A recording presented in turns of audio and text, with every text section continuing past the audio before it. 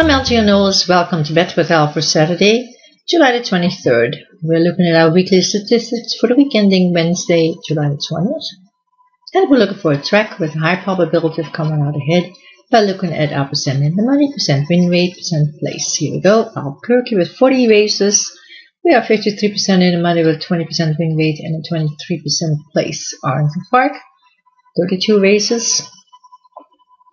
53% in the money, 19% win rate, and 22% place.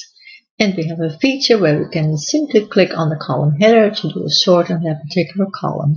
Here we go. Prairie Meadows, 81% in the money, with a 39% win rate, 17% place. Finger Lakes, 77% in the money, 36% win rate, and 16% place. We can do the same thing with any one of these columns. So we can take a look at the percent win rate column.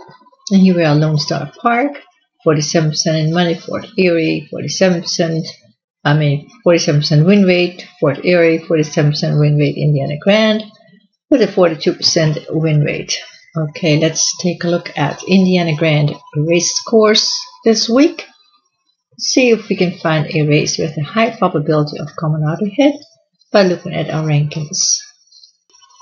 And we're looking for Indiana Grand race course. We're looking for July the 23rd. And here we are. We're looking for a race with a high probability of coming out ahead by looking at the ranking numbers and looking for a gap in the ranking numbers. In other words, we're looking for a horse that stands out from the rest of the field. Here we go, 22.75, 21.18.75. No big gap here. So we're going to skip race number 1 and go on to race number 2. 1975, 16, 14, no big gap here. There's actually a big gap between these 3 horses and the rest of the field. Let's take a quick look. Race number 2 is a claimer, the purse of 12,000 for 3-year-olds and up. Okay, let's keep race number 2 in mind. And let's go on to race number 3, 27, 75, 25, 25, 14, 25. There's a nice big gap between these 2 horses and the rest of the field. However, this is a maiden race, as can be seen from these little asterisks, which identify these horses as first-time starters. Alright, we'd like to stay away from maiden races because they are very unpredictable. Race number 4, 17, 25, 16, 25, 15. No big gap here either, so let's go on to number 5. 27.5, 22.75, 17.25. There's a nice big gap between 5 horse and 7 horse here. It's almost 10 points here. So let's take a quick look at race number 5. Race number 5 is in 7.5 furlong maiden special weight. Purse of 32,000 for 3, 4, and 5-year-olds.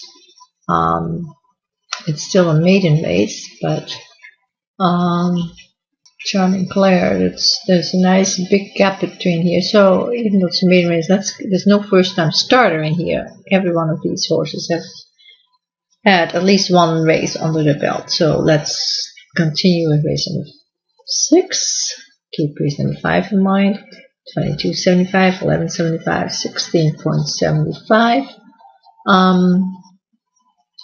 Let's see, there's almost 6 points here between the 1 horse and the 4 horse. Let's take a quick look and see what race number 6 is all about. Race number 6 is a 6 furlong claimer for 3-year-olds and up with Bosphorus Storm in July the 14th with a 75 buy rating at the 5.5 furlong distance. Alright, we picked Bosphorus Storm third.